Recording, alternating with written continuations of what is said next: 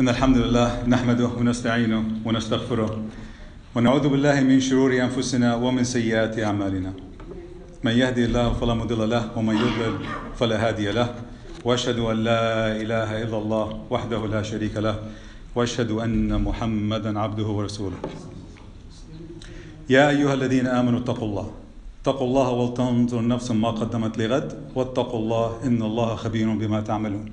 أما بعد، فإن أصدق الحديث كلام الله، وخير الهدي هدي محمد صلى الله عليه وسلم، وشر الأمور محدثاتها، وكل محدثة بدعة، وكل بدعة ضلالة، وكل ضلالة في النار.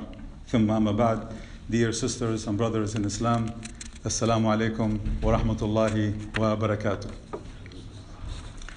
So, أعوذ بالله من الشيطان الرجيم.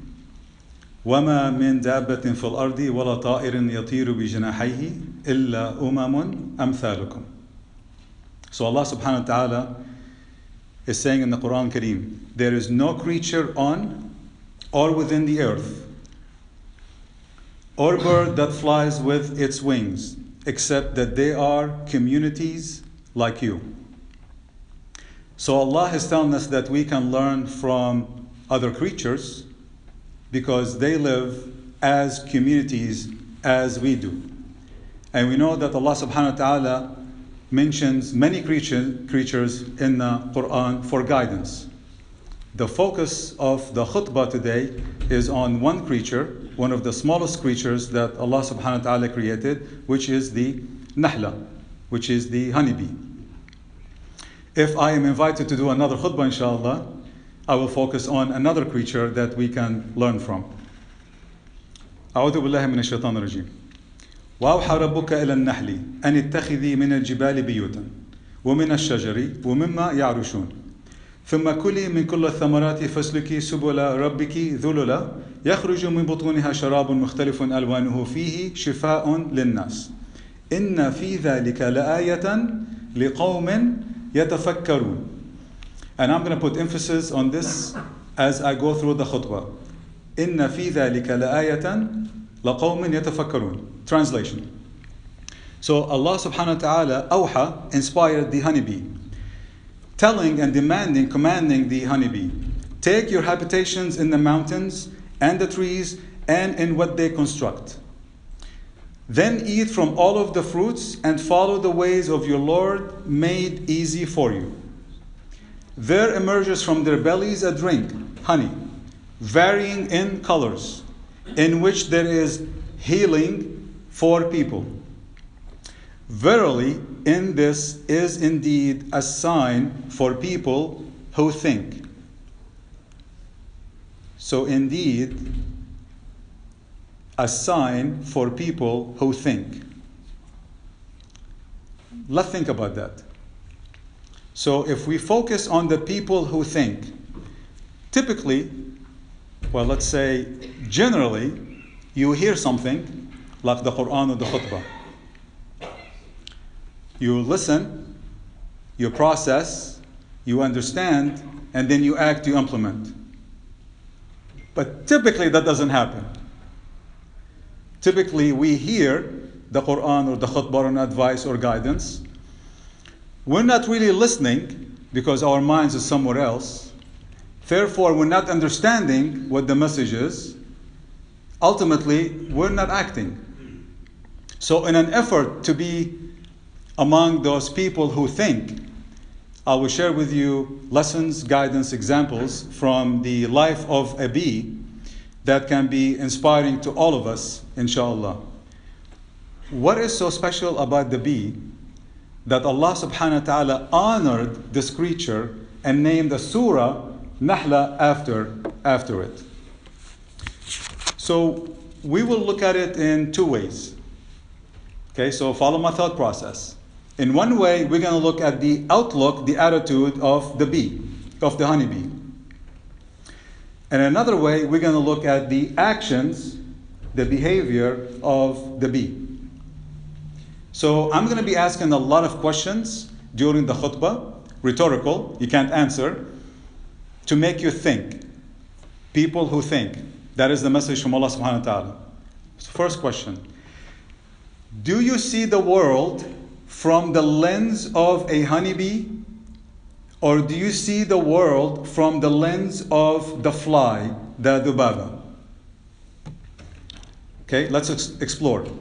When the honeybee wakes up in the morning, their outlook is an outlook of happiness. Why? Because their source of food are flowers. So they seek the source of beauty, the source of happiness, the source of sweetness, cleanness, nice fragrance, sunshine. They look for the good qualities of their food. Flowers, the source of happiness. When somebody feels bad or sick, we send them flowers to bring smiles to their faces and make them feel better. So their outlook is outlook of happiness, looking for the good in their food. Let's take the dhubaba, the fly on the other hand. Wake up in the morning. It is the outlook of sadness. So they look for destruction. They look for corruption. They look for filth and dirt and bad odor and bad leftover. They look for darkness. They look for the bad qualities of their food. Let me bring this to life through a story. As I was doing my search on this topic, I came across a link, and I want to Jazallah khair, Brother Nabil, I believe he shared that with us, and I think it's relevant to the topic of the khutbah. So there was a wife who went to psychologist, sheikh, psychiatrist, complaining about her husband, and she wants a divorce. So the sheikh, the psychologist, said, well, let me ask you a few questions to understand the situation a little bit better. So he said, his first question, is your phone ringing?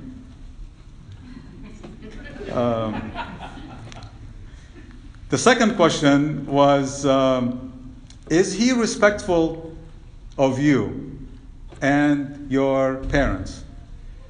Yes, he is. Is he good to your parents? Yes, he is. As a matter of fact, my mother loves him more than she loves her own kids. Okay? Is he Kareem, generous or stingy? No, he is Kareem. He's generous. Is he good with the kids? Yes, he is. So he asked 12, 13 questions. He said, okay, give me his phone number. I'll call him. I'll convince him to divorce you, and then I'll marry him someone else.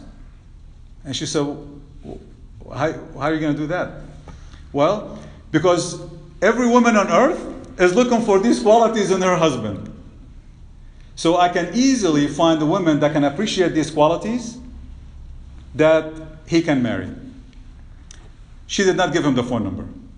Months went by, and he runs into her at a conference. So he approaches her and said, how is the situation with your husband? And she said, Abshir, good news. My husband changed. Subhanallah. So the husband did not change. But what changed? She started to look at her husband from the lens of a honeybee, looking at her husband for the good qualities of her husband, and not looking at her husband from the lens of a fly, which is the bad qualities of her husband. Subhanallah. So now that we reflected on the outlook of the honeybee, let's look at the behavior, the actions of the honeybee. And with that, we'll start with the hadith from the Prophet sallallahu alaihi wasallam. والذي نفس محمد بيده إن مثل المؤمن كمثل النحلة سبحان الله أكلت طيبا ووضعت طيبا ووقعت فلم تكسر ولم تفسد. Translation. So the Prophet ﷺ is saying, he's swearing by the one in whose hand is the soul of Muhammad. So he's not saying by Allah. He is that serious. By the one in whose hand is the soul of Muhammad ﷺ. The believer is like the honeybee. The example of the believer is like the example of the honeybee, which eats that is good, pure, and wholesome, and produces that is pure and good and wholesome. When it lands on something, it does not break it, it does not corrupt it, it does not destruct it.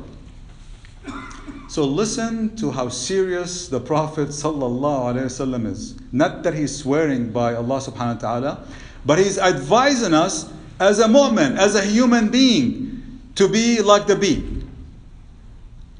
How so? So, before we reflect on the narration, let's reflect on the actions of the honeybee versus the action of the fly, the dhubaba. The fly does not produce anything. The honeybee produces honey, which is shifa, which is healing for all mankind. Even the bad quality of the bee that we consider bad quality, the sting, the poison, it's been used as medicine and therapy in many parts of the world, subhanallah. So there is nothing about the honeybee that we can say it is bad. The fly transports diseases. The honeybee, they cross-pollinate. They bring pollen, life to the flowers. The fly lives in the dirtiest environment. The honeybee lives in the most cleanest, the most sterile environment actually. The fly's motto is to take and not give anything, which is mentioned in the Quran. The honeybee's motto is to give and to take. It actually gives more than it takes, and we'll talk about that. Now let's reflect on the hadith, and we can share with you some guidance and appreciation of the actions of the honeybee based on the hadith of the Prophet ﷺ. It eats well, akalat tayyiban. So the source of the rizq, of their sustenance, is from a pure source. It's from the freshest flowers, flowers that have not been touched by another bee before. As a mu'min, our source of rizq, or sustenance, should also be pure. Not from riba or alcohol or drugs or gambling. So this part, it is a straightforward part. Now, let's move to وَقَعَتْ فَلَمْ تَكْسِرْ وَلَمْ تُفْسِدْ. That was a really challenging to come up, extrapolate some guidance on that. But subhanallah, we can go all day explaining that. So I've come up with few lessons. One, relationships. So there is an advice about relationships in this. How so? The flower and the bee has a relationship. It's a give and take relationship. So the bee comes with a gift. Anytime it approaches a flower, it has pollen. And pollen is essential for fertilization and reproduction to take place. It gives life to the flower. It takes a little bit of nectar. So it gives more than it takes. It's not selfish nor greedy. Sisters, how are your relationships with your husbands? Brothers, how are your relationships with your wives? Do you give more than you take? Or do you take more than you give? How are your relationships with your kids? Well, my kids don't talk to me, they don't spend time with me. Well, ask. Why is that? It's not just a phase they're going through. We can't always blame that phase on them. A little bit of truth, but not always. How is your relationship with your community members? The one you're sitting next to, behind you, in front of you? Is there a give and take relationship between our community members? It is good to be generous with your love and attention and time to your family members, to your neighbors, to your community members. This is what Allah subhanahu wa ta'ala and the Prophet sallallahu alaihi wasallam is trying to tell us. This is going to hurt. But you have to find where the wound is to treat it. How is your relationship with the masjid? The masjid is the flower. You're the honeybee. You're approaching the masjid. Let's go step by step. You come in with your car and you want to park. Are you parking where you're supposed to be parking? So, فَلَمْ تَكْسِرْ وَلَمْ تُفْسِدْ, right? So it doesn't destruct and it doesn't cause an inconvenience. Are you parking where you're supposed to be parking? Are you parking in a handicapped parking space where you're not supposed to? When you're parking, are you damaging the parking lot? Are you causing an inconvenience for your fellow brothers and Muslims? It happens every Friday. It happens on every occasion we get together when we have more than 50 people, subhanAllah. So we park and we enter the masjid. And we enter the bathroom and we're going to do wudu. Are you leaving your slippers on the floor for somebody else to pick them up or somebody to trip over them? Are you leaving the water running? Are you leaving the bathroom unflushed?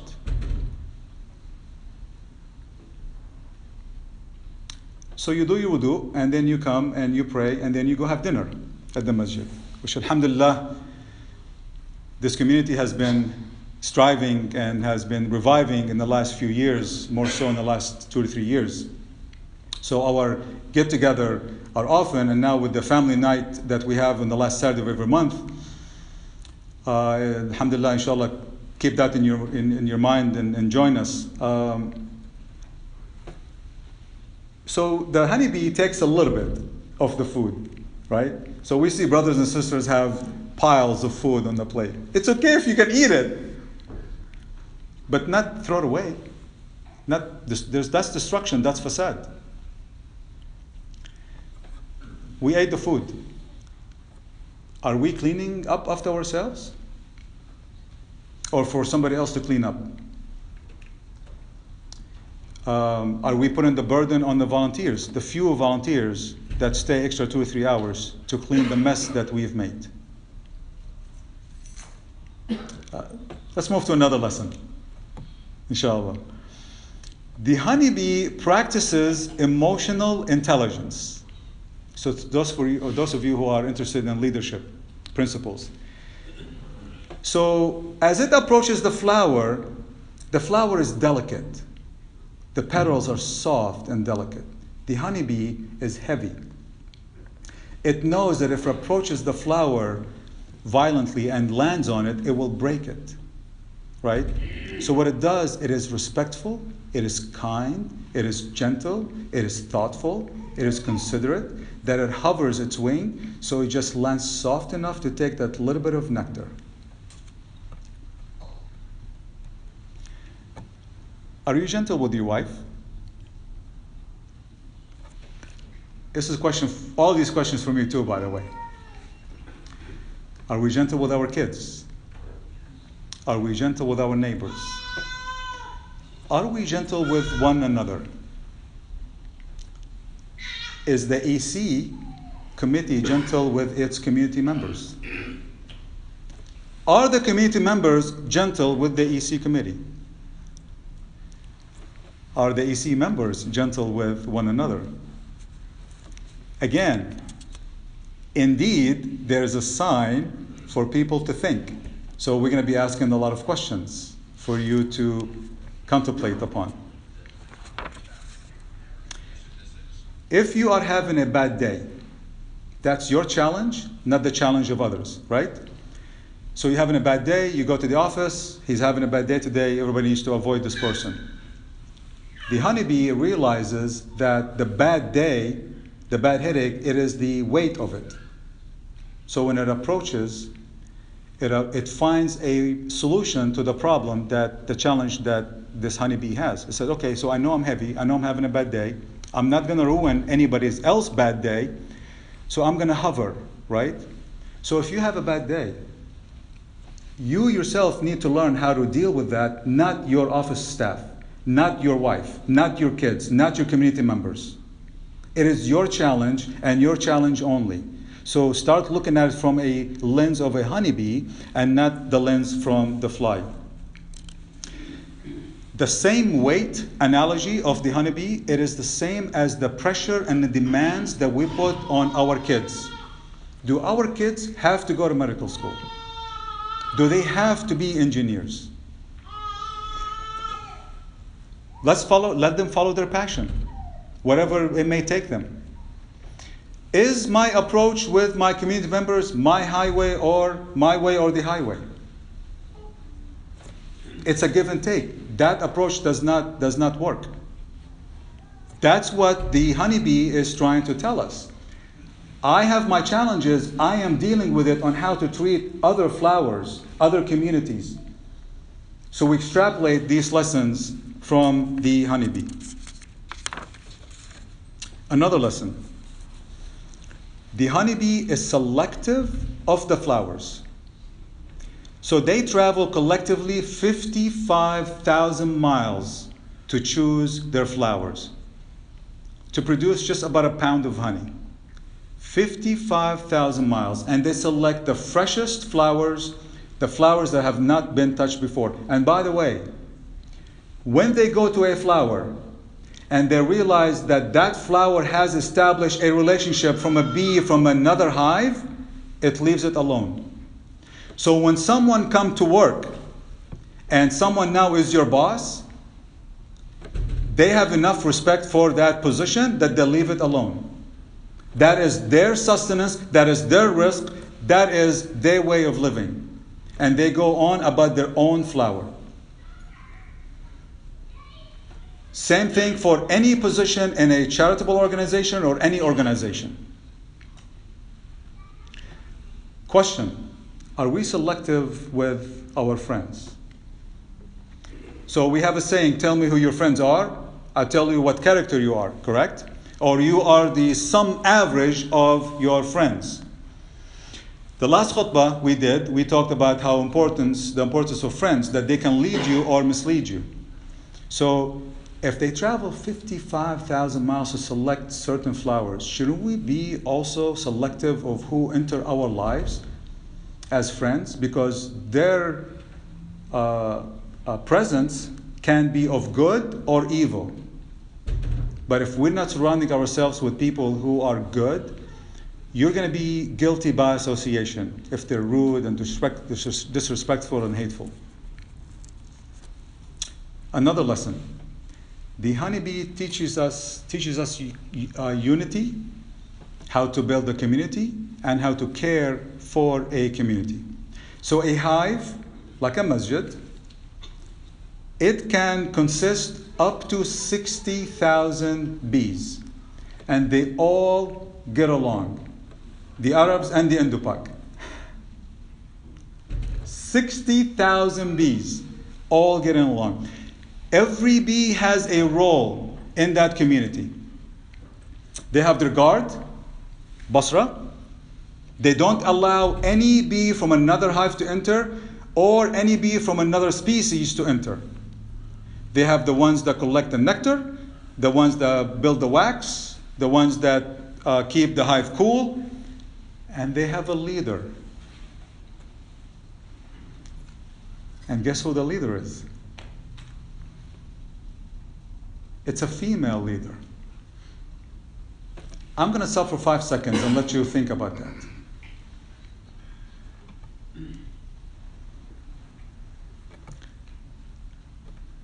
A female leader giving instructions to 60,000 bees. We have one female leader on the EC committee and we want to kick her out.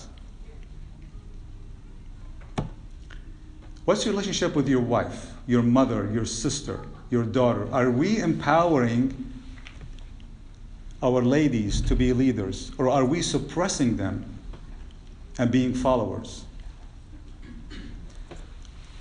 This is Allah subhanahu wa ta'ala and the Prophet. This is not Ali speaking. If we want to be like the bee, then we would follow what the bee does. So who is the ruler in the house? I'm not, my wife is. Rightfully so. The prime minister of the house. Does it mean the masjid has to be only all male leaders? Does it mean your office has to be all male leaders? Obviously not. So every bee has a role. What is your role in the masjid? We got 300 people, 400 people, alhamdulillah, mashallah, we keep growing. Just ask yourself the question, what is your role with your family? What is your role with the masjid? What is your role with the office? If your role is to, alhamdulillah, you are well off financially, Jazakallah khair, that's excellent, and obviously that's needed. Continue to do that, and may Allah make it in your Mizan Hasanat. But why not diversify your act of goodness? So if you give money and you haven't attended any programs, attend one program. If you attend all programs and don't bring anybody with you, bring somebody with you. If you attend and bring somebody but you don't share it, the program for others to come, then start sharing it. If you haven't volunteered at all in any of the events, then just raise your hand and volunteer. We have an event, by the way, Tuesday at the Masjid, West Virginia Healthy Kids, and they are honoring Sister Ibtisam Barazi as the West Virginian Award. Probably the first Muslim to be awarded this. So if you're able to come on Tuesday, it would be greatly appreciated. أقول قولي هذا وأسأل الله عز وجل أن يغفر لنا والمسلمين عامة فاستغفروه إنه هو الغفور الرحيم.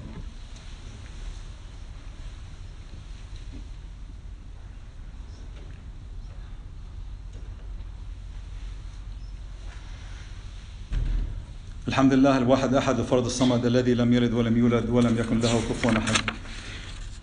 My last part, brothers and sisters, I'll give you 3 messages, and I'll start with أعوذ بالله من الشيطان الرجيم. وقالوا لو كنا نسمع أو نعقل ما كنا في أصحاب السعير. So Allah subhanahu wa ta'ala says the people of hell are saying, if we only had listened or reasoned, understood, we would not be among the people of the blaze, not only the hellfire but the blaze. And we keep saying, إِنَّ فِي ذَلِكَ لَآيَةٍ لَقَوْمٍ يَتَفَكَّرُونَ. So indeed there's a sign for people who think. So one, this ayah, it's inspiring us to gain knowledge. This honeybee is inspiring us to seek knowledge and gain knowledge and reflect on the teachings of the Prophet ﷺ and the Quran. So that's number 1. Number 2, when the honeybees work together, they produce honey. And honey, it is a cure, a shifa for all humankind. What are we producing? So they live as communities as we do. Their community, they produce honey. That is shifa for all mankind. Muslims, non-Muslims, believers, non-believers, all mankind. What are we producing? What is the masjid producing? What is our family producing? What is our mission? Their mission is the production of honey. What is your mission? And thirdly, I would encourage everyone, including me, to get up in the morning and look at the world from the lens of the honeybee, the lens of happiness. You will find blessings from Allah subhanahu wa ta'ala. You will find ease, and you'll find an easy way of living. اللهم نداعي فآمنوا اللهم اغفر للمؤمنين والمؤمنات المسلمين والمسلمات الأحياء منهم والأموات اللهم أسألك عيشة هنية وميتة سوية ومردا غير مخزن ولا فاضح. Oh Allah, we ask you to forgive us for our sins, the great ones and the small ones. Grant us the strength to overcome ourselves and give us full advantage of our time and health. Make us people of thought and reflection of the Quran and the words of the Prophet ﷺ.